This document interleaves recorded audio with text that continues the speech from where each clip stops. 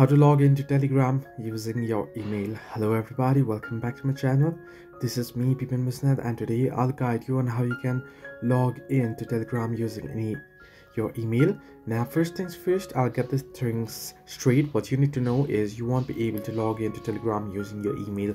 What you can do is after you create an account, after you sign into your account using your phone number, then you can go ahead and you can set your backup email there, which you can use to recover your account. However, you won't be able to log in using email. Now you'll have to need a phone number to log into the account or create Telegram account. If you don't have one, what you can do is you can head into your browser and you can search in for virtual number there. You can search in for virtual OTP numbers there. I'll just type in here virtual, so you can see virtual number for OTP, and you can head into these links here and you can go ahead and try login from those numbers.